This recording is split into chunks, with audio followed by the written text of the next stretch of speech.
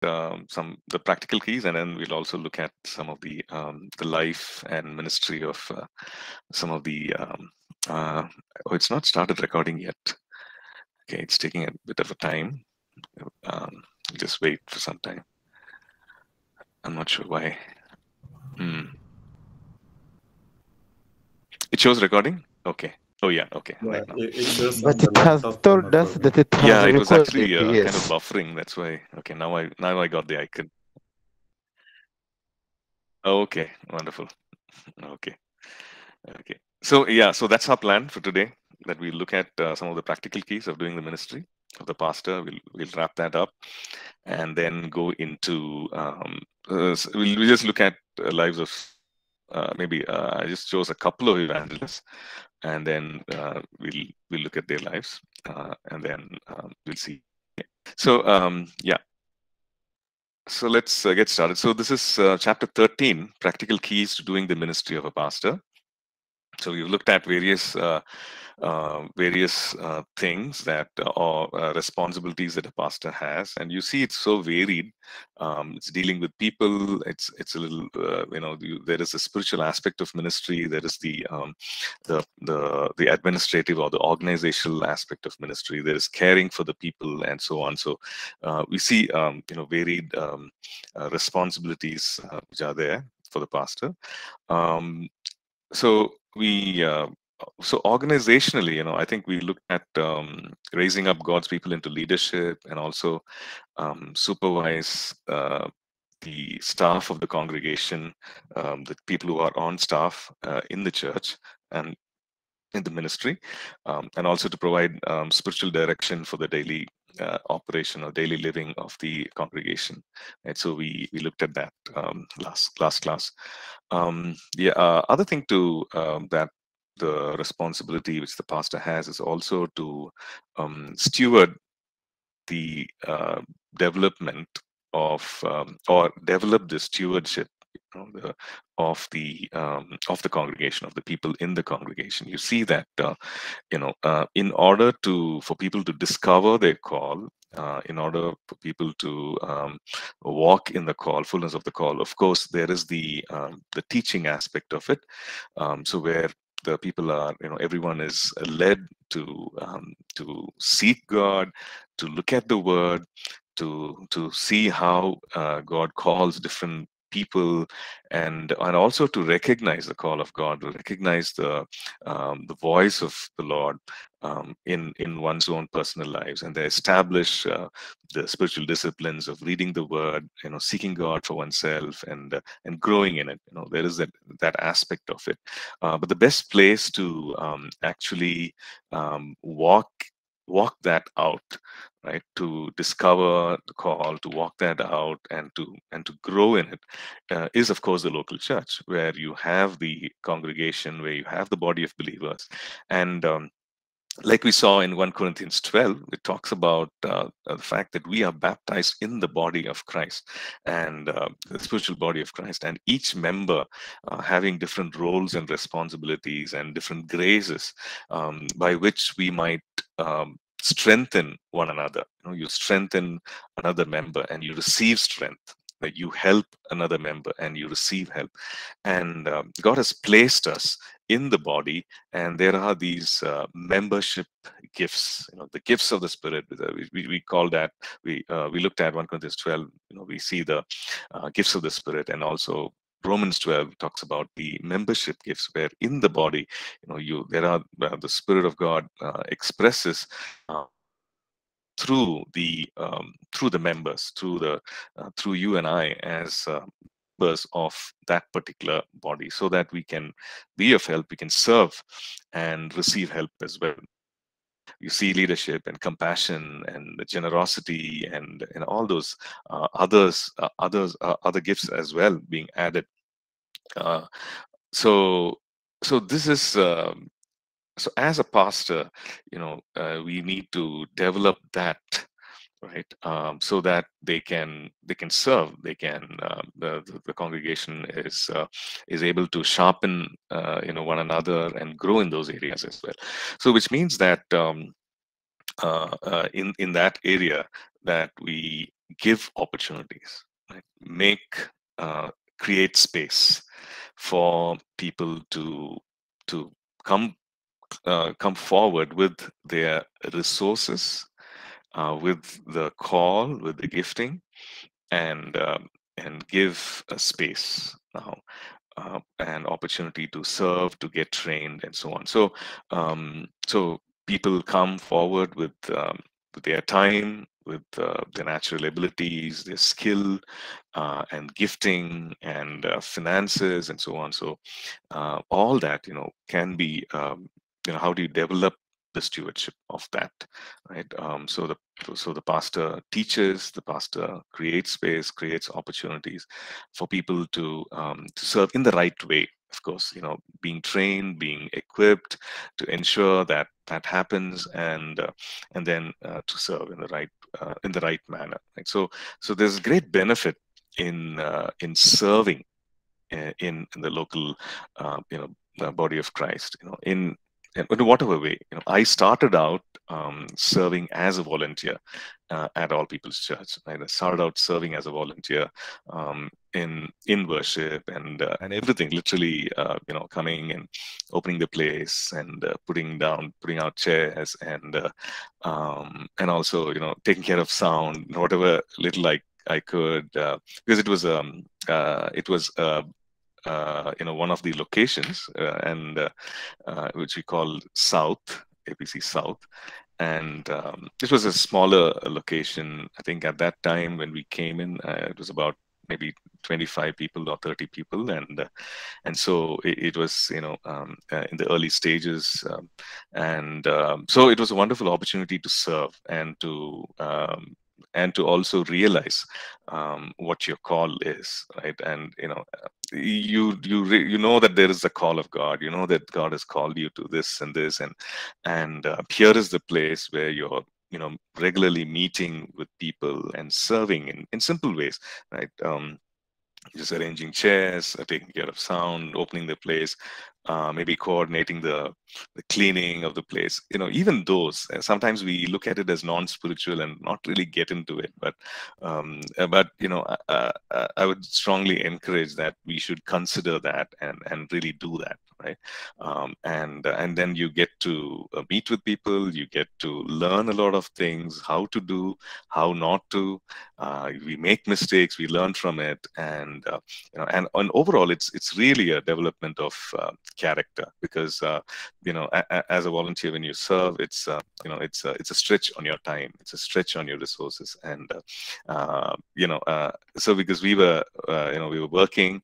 I was working in corporate sales with an organization, so I used to travel on weekdays.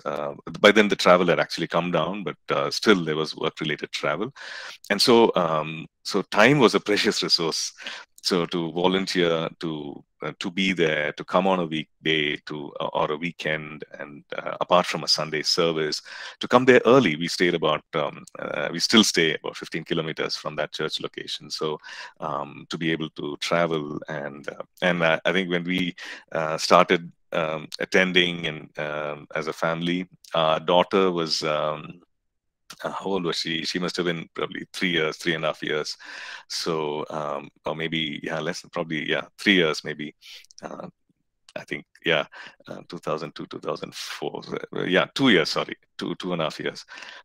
So, to go there early, and you're serving there, and so you need to start much earlier, right, to go open up the place and so on. So we used to really, kind of bundle her up and go on the bike, and one side, there'll be this bag with her diapers and diaper change and food and whatever, and the other bag would have the projector, because we was taking the projector, the LCD projector for the church and church service, and we're taking that, and there are days when you don't want to, right? You get up and you just want to sleep in, and so because we need to leave the house at probably 7 a.m. or maybe earlier, and go there and do this, and then week after week you're doing it. So you learn quite a bit. It's your character is developed, and you begin to do things even though you don't feel like it, because it needs to be done, right? It's you've taken on the responsibility and you want to do it. So you learn quite a bit, right? So as a pastor, to be able to steward that, to be able to give that opportunity to create space so that a person can come into a team to serve under, learn to serve under a leader. Like, for example, in during the week, Monday to Saturday, Monday to Friday, the person might be, a business leader. It could be a business owner, could be a CEO of a company, could be a project manager, whatever. But then when you're serving and maybe you're handling parking in a church facility, or maybe you're in charge of ushering, maybe you're in charge of putting out the chairs and cleaning things, and it's really a it's really a humbling experience, right? And you learn to steward your time, steward your finances, steward your talents and everything, and you begin to grow, right? So it helps really sharpen a lot of things in you as a person, in us as a person. So it's a very important aspect again of pastoral ministry to be able to do that, right? So people don't just come, attend, and go. People just don't come, listen, and go, but they are plugged in to the life and ministry of the church, right? To be able to facilitate that. Now, it won't happen to everyone, of course, but we need to just make sure that we at least provide those avenues, right? So the pastor does that, provide those avenues, think on those lines, and say, okay, how can I allow? And so it comes with a with a lot of other things as well, like people may not want to serve after some time, and etc. So that's all fine. Okay. Okay, and I'm on page just for your reference, page 28 in the notes. So also when it comes to people, there are obviously challenges in living their lives. I mean, all of us, we have challenges. Challenges would come in several areas, right? We live in a real world. We live in the natural world. We deal with several things. So we deal with relationships. We deal with handling of finances. We deal with career. We deal with so many other things. So to provide avenues for people to when people face those challenges, right? So it could be either you as a pastor, the pastor himself or herself is gifted maybe or trained in counseling, so to be able to facilitate that. Okay. Or sometimes you realize that, okay, maybe we can give a listening ear and and counsel from the word and share from the word. But there are some things which are very complex, some challenges which are very complex, some difficulties which people go through which are really complex, and maybe as a pastor in that season of life, you don't feel equipped to handle that. But still, people can't wait, right? People, the needs are there, people's challenges are there. So that needs to be taken care of. People need to be ministered. So either the pastor himself or herself can counsel, or to facilitate, to refer to an external counseling ministry, right? So that would work perfectly as well. So you develop relationship with counselors, with counseling ministries, and people whom you can trust, mature people who counsel from the word, and so that's something that you can always refer people to. Or even when it comes to rehabilitation centers or halfway homes, and so it's good to develop these contacts and to find out how do they do these things, and and to refer. Some of these things, maybe it can be people in the congregation. Some of these ministries, some of these counseling centers could be run by people in the congregation, or it could be outside of the congregation as well. Right. So here at APC, we had people who were trained and gifted in counseling, like Mrs. Jean and the others who are there. So could form a team and have that ministry, counseling ministry. But the pastor or the lead pastor would oversee it, like Pastor Ashish does. So that is something that the role of the pastor would also look into that and take care of that also, right? And lastly, I mean, this is not an exhaustive list, but I think it covers most of the areas. Lastly, also would be several things, where people come in, people journey, people journey, and you see that people are spending their lifetime. Right, it's a journey, and it's an exciting journey to see that happen.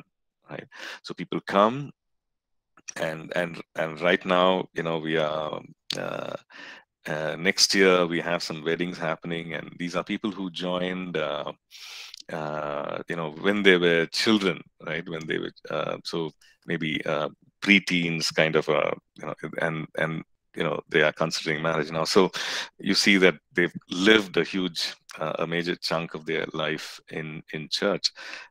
So you see people come, and maybe they meet their future spouse, potential spouse there in church, and then you take care of their marriage preparation process, and then of course there is the wedding itself to be taken care of, right? So you have a preparation process for them, and here at APC, of course, we have what is called the marriage preparation course.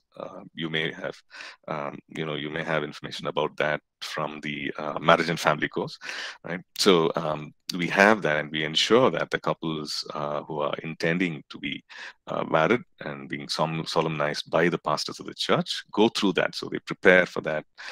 So that is something that is based which is there, set in the church, started by the church. So we have that. Then the wedding itself, right? So the pastor is in charge of conducting the wedding. So the pastor learns to do that, and what is the order of service, okay, and plan with the family. Okay, this is something that we have in place in church, and so this is how the wedding happens. So you could have people who are coming from, the pastor could have people coming from non-churched backgrounds, right? So they are the first generation believers. So for them, maybe they've never attended a church wedding. Maybe they don't know what goes into a wedding. So it's the responsibility of the pastor to teach that, and also have maybe a sample order of service of the wedding, and to take the couple through that, and the families, and so on. So it's that process as well.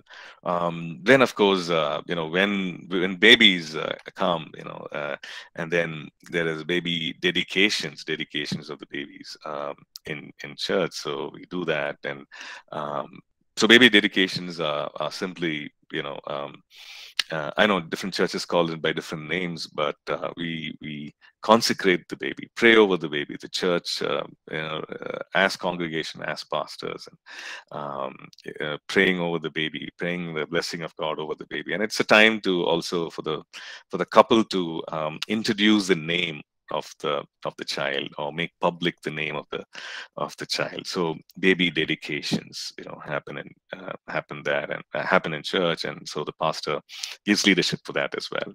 Okay, and of course some of the challenging aspects of of family which is death and taking care of that, right? Death and funerals, burials.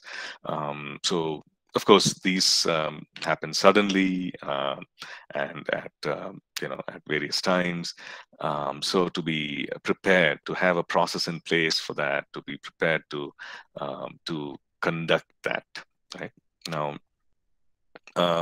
so it as someone who's called into the pastoral ministry, one grows into all these areas. It doesn't happen overnight. One grows into all this, and the Lord, of course, there's a training, and you learn. You learn as you're preparing for pastoral ministry, and you learn a lot of things as you are in the pastoral ministry as well, right? So some of these things like funerals and so on, you watch and you learn, you see how the other pastors do it, and then you learn and you do it also, right? Also, yeah, I missed out one thing: baptisms, water baptism, and also sacraments of the church, like we saw earlier. Water baptism, communion. So the pastor gives leadership for that. Okay, so these are some. You see, it's it's. I think we've kind of spent a lot of time here. So it is kind of detailed, and the responsibility is, of course, vast, and so we spend some time on it. So just want to encourage us. We've looked at the evangelist. We looked at what goes into the ministry of the evangelist. We see the Lord as the example. We looked at the teaching ministry, the ministry gift of the teacher, and we see what goes into it and how the teaching anointing functions and so on. And we looked at and there also we see the Lord Jesus as the example. And now we looked at the pastoral ministry gift and how it's to do with what a shepherd would do, right? So we looked at that as well. So the thing is not to get hung up on labels, right? So for those of us who are just maybe starting off, or maybe considering, or maybe just waiting on the Lord and praying and saying, God, I want to serve, but how, what, right? So don't get hung up on, or don't get too preoccupied with the label. Am I an evangelist? Am I a teacher? Am I a pastor? The best thing is to be equipped, like what is happening now, and in your personal time with the Lord. That's a great equipping that's happening in the school of the Holy Spirit, right? As we sit and allow Him to teach now, and start serving. Okay, so start serving. Don't look for the ideal place, the ideal audience, and so on, but just start serving where you are, and in small ways. Let's start serving, and may the Lord lead, and expand the influence, expand the scope of ministry. But be faithful in the small things, right? Be faithful in what we consider as small, right? But just go at it, start serving, and may the Lord lead and open up those doors for ministry as well, right? Okay, so that's something that I just wanted to encourage us, because sometimes we wait a long time, in the sense to really step in and start doing it. Maybe the fullness of the call would happen at a later time, but we don't have to wait till then. We can start serving in small ways, right? Is there a teaching opportunity? You teach. Maybe it's it's a small group at home, and I think that's the best place to start. And maybe it's just you and two others, or you and another person, a younger believer, or younger believer in the sense young in the faith, but start there, right? And it's encouraging and sharing what the Lord has taught, or what you have learned, and just start there. If it comes to where you feel the stirring for evangelism, you feel the compassion and the compulsion in your spirit to really let people know, start with family. right? Start with family, make a list, start praying. And then, you'll be surprised as the Lord opens up and gives opportunities. It could happen as conversations when, in family gatherings. It could happen as conversations in the most strangest, the strangest of places, right? It could happen, but then be mindful of that, and just be faithful and share.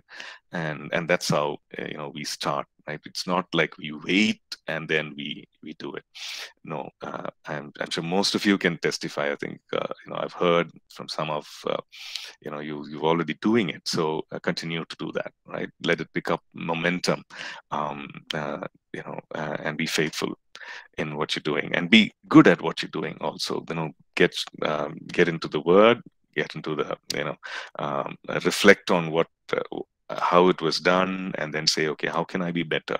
How can I articulate things clearer? If it comes to let's say a teacher, how can I articulate it? How can I share this in a better way? What should I avoid, and how can I be better at it, right? So these are some things. Okay. Yes, Charles, we're still on the same page, 28, and 28 in our notes. Right. Okay, so we'll stop here, and we'll look at the lives of some of the evangelists, right? So, and I just chose a couple of evangelists, and one being Billy Graham, and who was born in the U.S. in North Carolina, in Charlotte, I think, and son of a dairy farmer, quite well-to-do and doing very well. And how he started off, he came to know Christ, and then he felt his call to preach the gospel. He got trained, and then went into ministry. So I just have a couple of, rather than me just stating the facts, I just thought it'll be good if I shared the links for the videos. Then I thought, rather than that, we could just watch together and then probably talk about that as well. So I have a couple of videos of Billy Graham. So let's watch that, right? Okay. Let me just share that.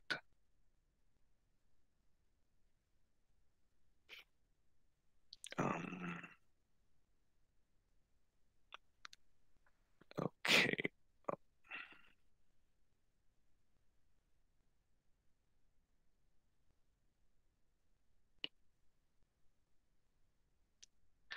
So this is a video which is made by the Billy Graham Foundation. It's called the ministry.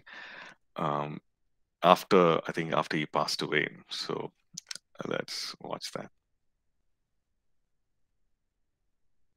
Time I saw her, I fell in love with her, and I knew she was the one I was going to marry. Love at first sight. And there were three in our marriage. There was the Lord, and there was Ruth and me. It was a love relationship. My mother loved my father, and my father loved and adored her. And it was a partnership. Of course, she's a great student of the Bible and was a real good advisor. She was perhaps his first advisor. There wouldn't be a Billy Graham without Ruth Graham. I said yes to Jesus Christ, and I remember that I put that in the scales, and for the first time in my life, the scales balanced. In the 1940s, as Billy Graham began his evangelistic ministry, he recruited several talented colleagues to help. No one was more valued than Ruth, who was rarely in public view, but was an active advisor to Billy behind the scenes. A team began forming, one that proved to be inspired, as these men served together for decades. He'd written me and asked me to become his gospel singer. And I said to him, the only gospel singer I've ever known about was sing a verse or two and then stop and talk a while. Would I have to do that? He chuckled and he said, I hope not. George Beverly Shea, a well-known musician and radio personality, became the beloved soloist for the Crusades. As the music and program director, Cliff Barrows would also host each Billy Graham event and program throughout the years. Friends from high school and trusted colleagues Grady and T.W. Wilson worked behind the scenes to organize the meetings. Long before they enjoyed national prominence, these men held a somewhat impromptu meeting in Modesto, California. It was 1949, just before one of their early crusade events. Bill mentioned to us, he said, you know, we know that evangelists in the past have run into difficulties and gotten involved in things that have brought disrepute to the cause of Christ. And he said, let's ask God to guard us from making those mistakes. The team decided to hold each other accountable to 4 virtues: financial accountability, moral integrity, respect for the local church and their pastors, and truth in publicity. It became known as the Modesto Manifesto. And it was through this team that the mission of the Billy Graham Evangelistic Association came into focus, to proclaim the gospel of the Lord Jesus Christ to all they could by every effective means available to them. It was the foundation of integrity that would serve the team well as the ministry expanded beyond their wildest expectations. We were in Augusta, Georgia. And along about that time, we heard we were going to go to Los Angeles. And it's going to be a big tent. Almighty God says there's going to be a judgment day. The first 2 weeks drew disappointing crowds, and the committee of leaders that had invited the crusade to Los Angeles considered ending the events. Then in the 3rd week, popular radio host Stuart Hamblin supported the crusade on his radio broadcast, and more publicity was on the way. One night I went and I saw several photographers and there were several reporters trying to interview me all at one time. And I said, what has happened? Why are you here? They said, you've just been kissed by William Randolph Hearst. The media until now had ignored these events, but with interest from the head of the vast Hearst publishing empire, national coverage was almost instantaneous. Jesus Christ, the Son of God, has an answer to every burden that you carry. The crusade was extended from the original plan of 3 weeks to 8. With this singular event, Billy Graham became a household name. It was confirmation of his calling and God's faithfulness. And we're praying that in these days we might see an old-fashioned, heaven-sent, Holy Ghost revival that will sweep our nation from coast to coast. There's a little voice speaking to you now, and even while I'm talking, that little voice is saying, that's what I need. I need Christ. I need God. I'm going to ask you to surrender to that little voice, because that little voice is the voice of the Spirit of God. Invitations for crusades continue to pour in from church groups all across the nation. Here in Times Square, I believe spiritual hunger draws people together like this. The next few decades became a whirlwind of opportunity for Billy Graham. And people have come to visit us from all over America and, for that part, all over the world. In 1954, a committee of church leaders in England arranged for a series of crusade meetings in Great Britain.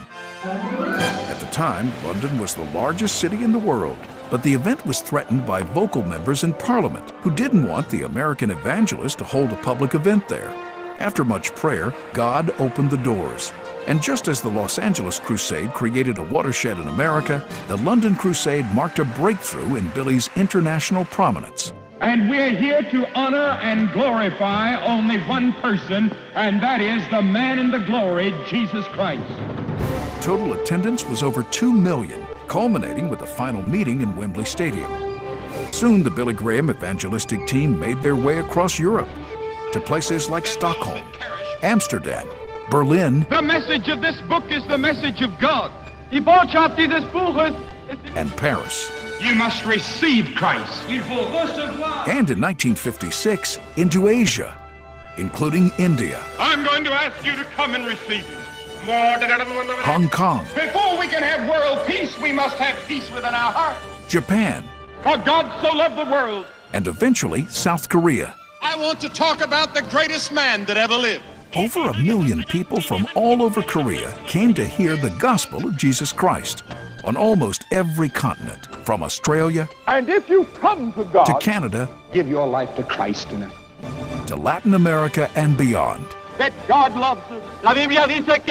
God opened the doors to take the good news into all the world.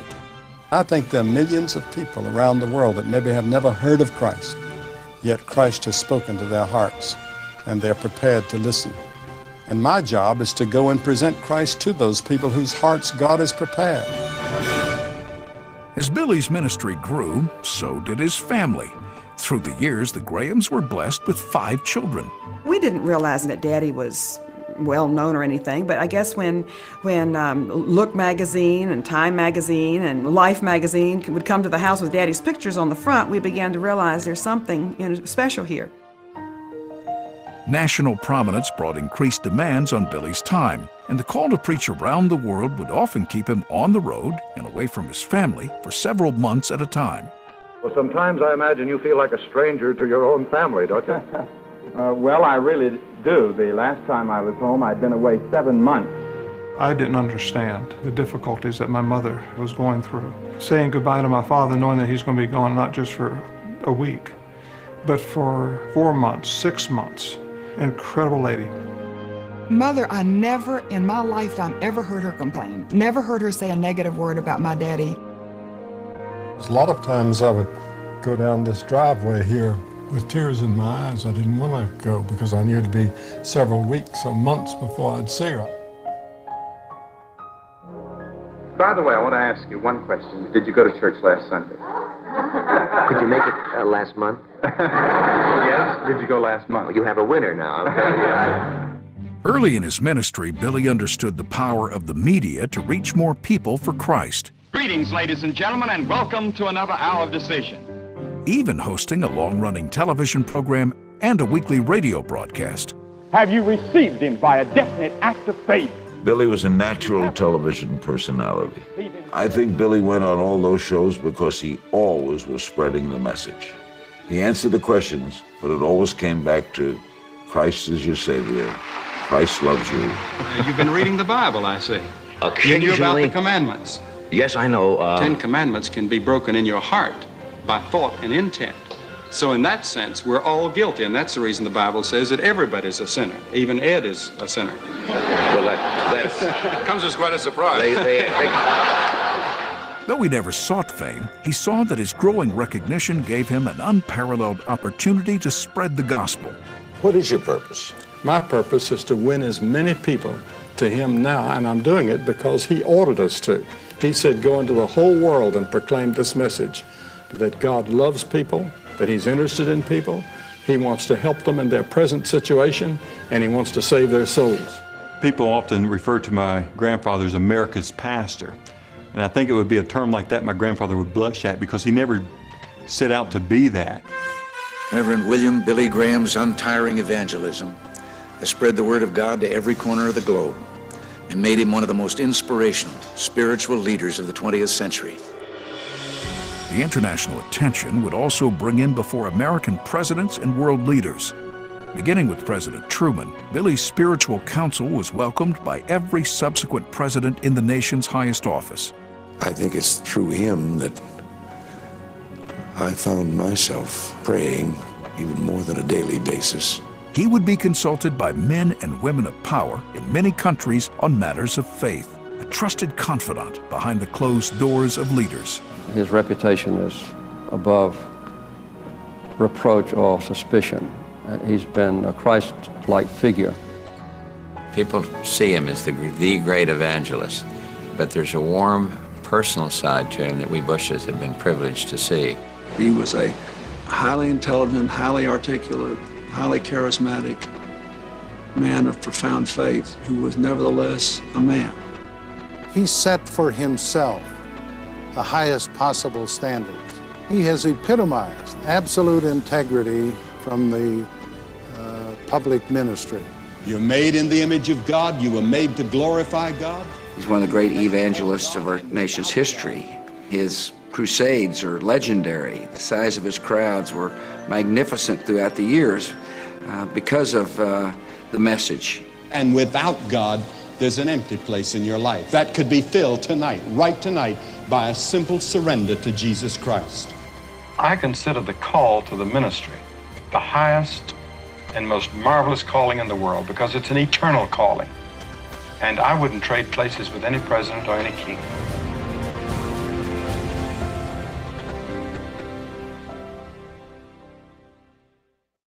God was calling me, and I said, Lord, I'll go where you want me to go, and I'll be what you want me to be.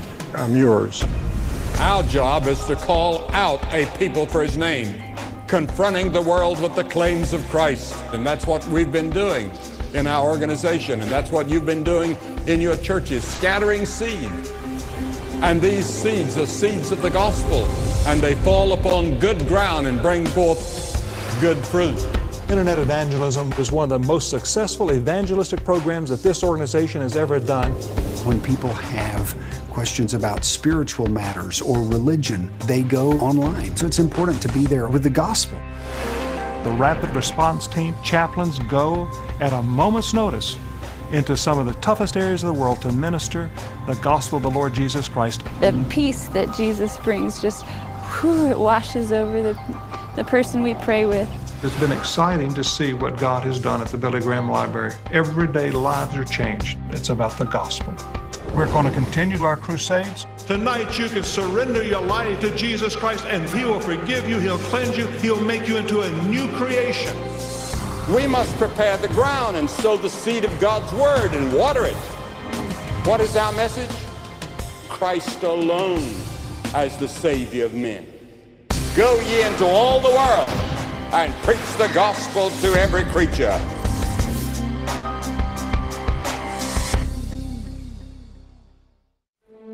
There is no excuse ever for hatred. There is no excuse ever for bigotry and intolerance and prejudice. We're to love as God loved us. Crossing into uncharted territory, Billy refused to allow intense criticism to keep him from sharing the good news with everyone, regardless of race. But when God looks at you, he doesn't look on the outward appearance. His decision to confront racism and injustice in America and other parts of the world raised the respect of many and the ire of others. This is the way, the truth, and the light. Billy had received invitations to preach in South Africa, but refused to do so until he could preach to a non-segregated audience, openly challenging apartheid. Christianity is not a white man's religion, and don't let anybody ever tell you that it's white or black. Christ belongs to all people. He belongs to the whole world. And he said to the thousands there, apartheid is sin. It's wrong. It's not right with God. And the papers carried it. I know that God has sent me out as a warrior to preach the gospel, and I must continue until he gives the signal that I'm to stop. In the height of the Cold War, he and his ministry boldly took their message to the communist Soviet Union, where Christianity had been repressed. The hope lies at the foot of the cross. Есть надежда, но она у подножия Голгофского креста. It helped to undermine the communist system. So I think he was one of the forces that kept the window open to the human spirit. I've traveled over this world a great deal now, and I feel that I'm a part of a great mosaic of the human race that God has created, each made in his image, each needing the gospel of Christ, each having the same basic problems and desires and longings, and I'm a part of that. There are many things about God that I don't understand or comprehend. I accept his revelation of himself by faith. When natural disasters caused devastation, the Billy Graham team reached out to those in need, offering physical and spiritual assistance. Living the word of the gospel in prayer and action, they brought hope during seemingly hopeless times. While we preach the cross with one arm, we also give a cup of cold water with the other. He has often been a healing voice and a calming shepherd, bringing comfort and solace to a troubled nation during seasons of crisis. This event reminds us of the brevity and the uncertainty of life. We never know when we too will be called into eternity. My prayer today is that we will feel the loving arms of God wrapped around us, and will know in our hearts that he will never forsake us as we trust in him. I think one of